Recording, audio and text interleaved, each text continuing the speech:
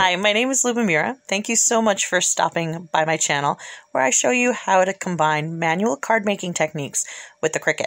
I'm so excited to be sharing not just a video, but my very first video with you all. So show me some love in the comments below. If you like this video, please click the like button, and if you'd like to see more videos like this one, click to subscribe to my channel. This video shows how I incorporate what I make with the Cricut in a card. If you're interested in the Cricut tutorial to how I made this particular element, you can find a link to that video in the description below. I sent my project to the Cricut to get my pieces for assembly. Once they're cut, I'll have a base, several frames, and a decorative topper. I'll also be listing all my supplies in the description below. The first thing I worked on was my background. I cut a 3-inch circle from it. This circle was just a middle section cut from this frame piece in a separate color cardstock. I used Hero Arts cardstock in the color Arctic. I wanted to create some dimension and shine on my background, so I decided to use a stencil and some textured paste. Textured paste is really one of my favorite mediums to use when I'm stamping. I attached my little circle to a plastic palette. I like using palettes for this because it's easy to clean and lightweight to move. I can easily set a project aside to dry and keep working at my workspace. Once my circle is in place, I take my stencil and tape it over my circle using some washi tape. There's some leftover space on my palette for my texture paste. I really enjoy using Reindeer paste in a matte finish for these types of projects. What's really neat about this medium is its versatility.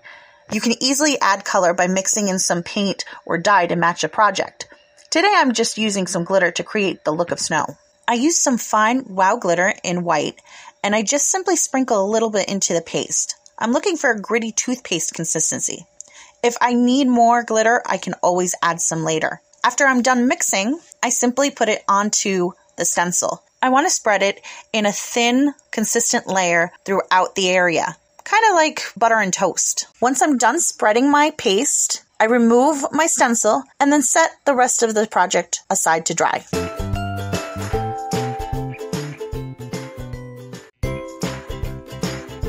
This next part may seem a little tricky to explain, so I'm happy to have the video alongside to demonstrate. I wanted to create a layered scene within my ornament. To achieve this, I used the Hilly neighborhood metal die from Mama Elephant. First, I cut out some extra circles measuring 3¼ inches. I ended up using 2 of these circles, even though I have 3 in the video. These circles are going to be sandwiched in between my framed layers, so they have to be larger than the center opening, but smaller than the edge of the entire ornament. You'll better understand what I'm talking about as you watch the video. For the first layer, I place my die high on the circle. I tape the die into place and run it through my die cut, but I do that off camera.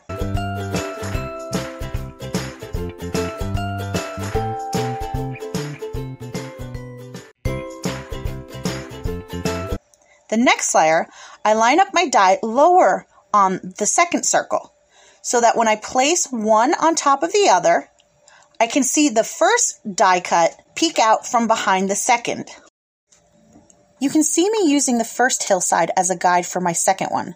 I make sure to remove the first one before running my second through the machine.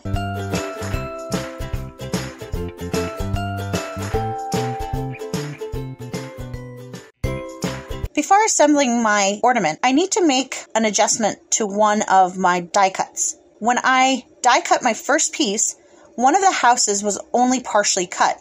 Since I don't want that house there, I'm simply going to snip it off and follow the natural curve of the remaining hill. When I'm done, you won't even realize that there was a house there to begin with.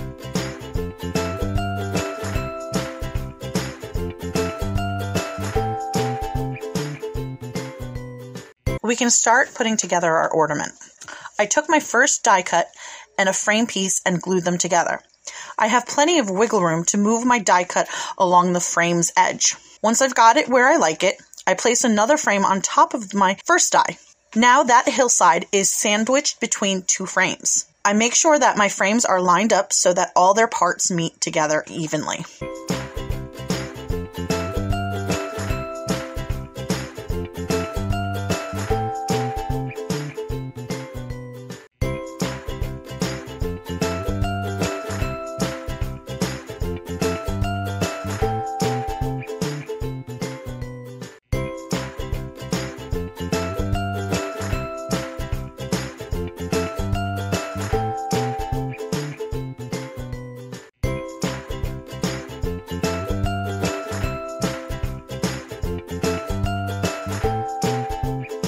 can see me place the next hillside on the frame to line it up, but I don't glue it immediately.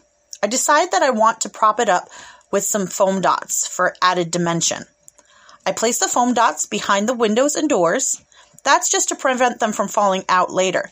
You may have noticed that one of my doors fell out of the background, but don't worry, I'll glue it back later. Here, I'm going to glue several layers of frame on top of one another. To determine how thick I need my frame, I use my foam dot as a guide.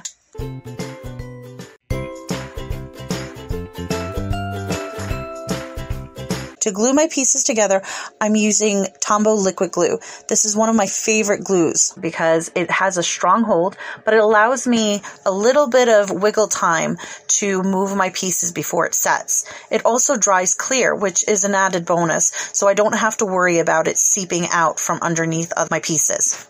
You can see me building up my frame layer by layer and testing the thickness of my foam dots. With each layer, I make sure it's lined up with the previous one.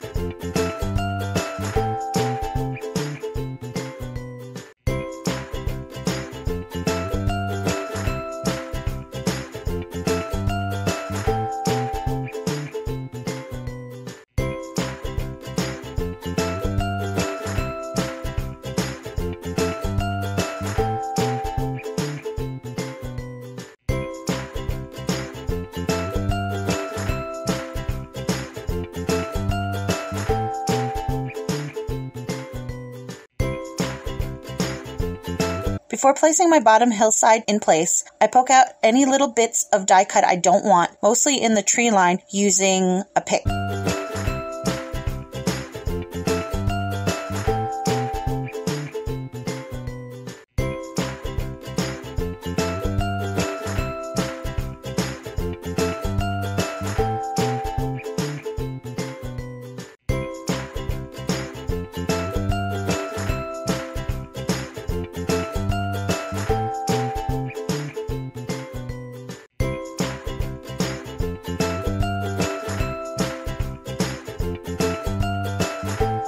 My final frame is a decorative red frame cut from Bazzill Rouge cardstock. And just like for the previous frames, I'm simply aligning it with the other ones.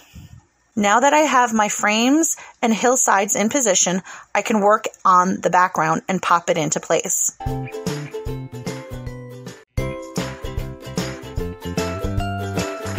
The background piece is the piece that we made earlier using the textured paste. To add a little bit more color to it, I'm going to use some Distress Oxide ink and blend a slight halo around the edge using chipped Sapphire ink.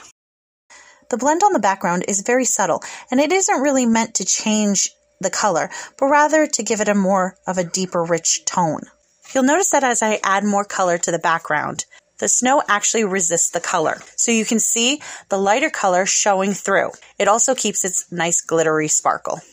Since most of the circle is going to be covered by my hillsides, I'm not concerned with putting too much color on the whole thing, just basically around the top edges. Once I'm done blending, it's time to put the background into place. I test how it looks a few times before actually gluing it where it goes.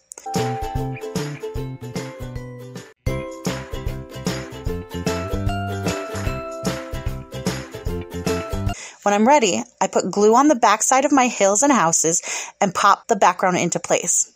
It's also time to glue my base onto the back of the ornament. I make sure that it lines up correctly with the rest of the edges before I press it into place.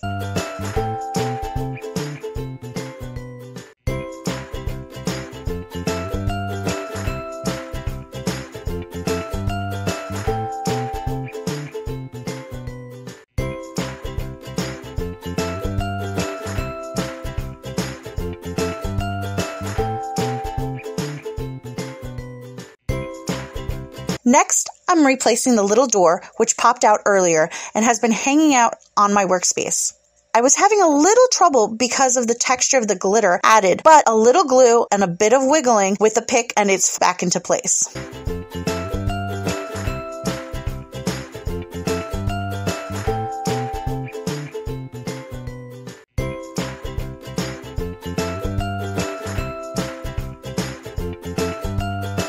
After looking at the piece, I realized that the sparkle in the background was covered mostly by the houses and hillsides, so I wanted to add a little bit more. I went ahead and put a bead of glitter along the roofs of the houses, trees, and the curve of the hillside. Now the ornament is back to its sparkle.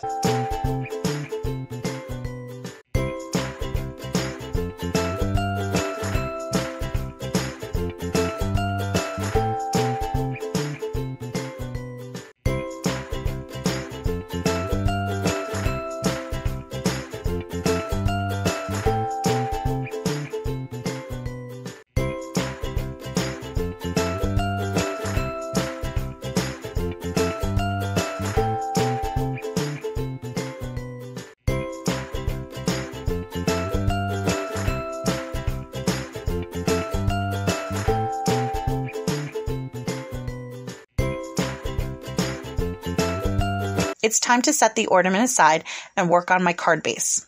First, I die cut a wonky stitched rectangle from Neenah Desert Storm cardstock off camera.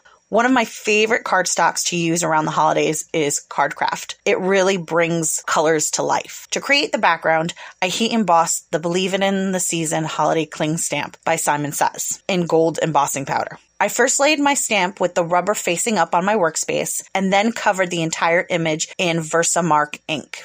Before stamping, I prepped my cardstock with an anti-static tool so I could get a clean impression. Once the stamp and the paper are ready, I put my rectangle on top of the stamp and press it into the image using my fingertips and running them along the back side.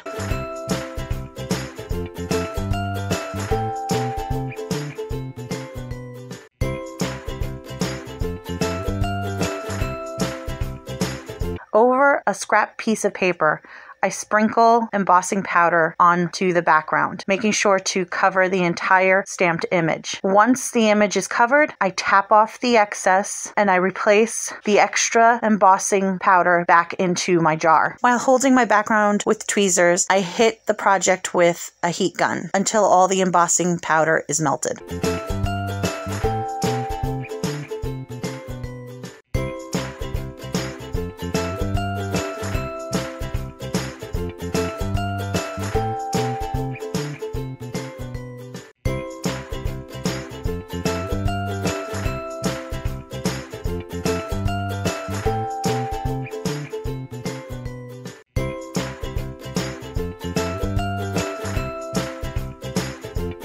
Before I add my stamped reindeer and my ornament to the background, I'm going to pop up my background onto some foam tape and adhere it to a card base made from 110-pound Neenah Solar White cardstock.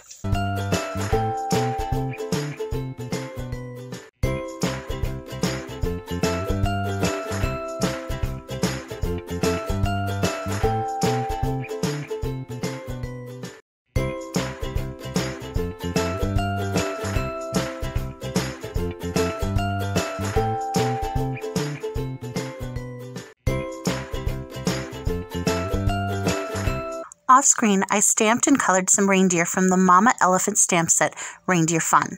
I used Simon Says Black Intense ink to stamp the images and Copic markers to color them in. If you're interested in the colors I used, they're listed below in the description. The last part of finishing the card is placing all the elements together. I first put the ornament onto the background to get a general idea of the spacing, and I work from there. After a few attempts, I put one reindeer in the bottom left on the card using some foam dots, while I glue the other one to the ornament frame using some tape runner adhesive. Before I finish, I add some more sparkle with a wink of Stella on the bow of the candy cane on one image and the bell of the collar on the other.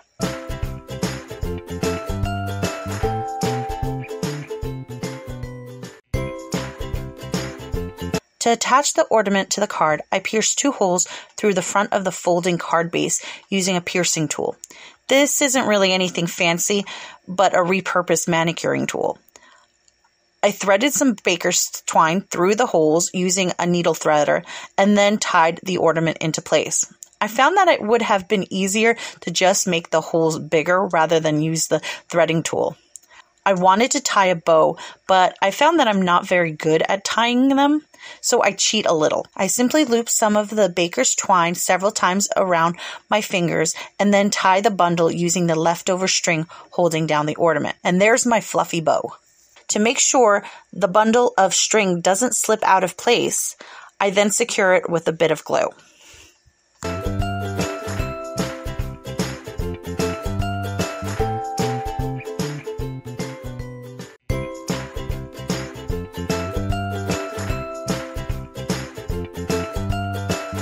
I could have left my card plain just like that with the ornament and the two little critters, but I decided I wanted to place a sentiment at the bottom. Using that same stamping set, I heat embossed the sentiment jingle all the way, and I propped it up on some foam tape and adhered it right next to the little reindeer in the corner. And that's our finished card. Thanks so much for watching. Bye!